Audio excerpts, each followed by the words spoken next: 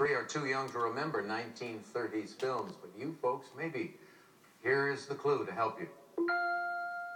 In this classic film, one of the characters tries to quote the Pythagorean theorem, but gets it wrong. 30 seconds. Good luck.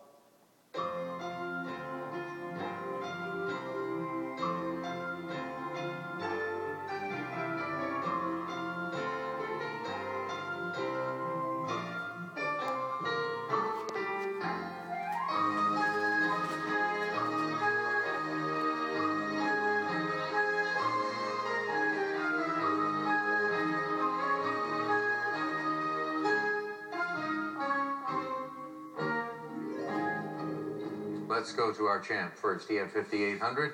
And what film did you think of? You weren't able to come up with any. It's going to cost you how much? 3,601. You go down to 2,199. Let's go to the middle now. Sarah, she was shaking her head. She didn't come up with anything. Gone with the Wind. No. Big film from the third. Risked everything, lost it all. You're down to 0. Kate, over to you now. 9,400. And which film did you think of? The Wizard of Oz. You're right. You're the new champ with how much money?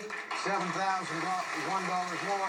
16,401. And you're going to get to relax for the next 2.5 weeks or so because we have some special doings coming up starting Monday right here.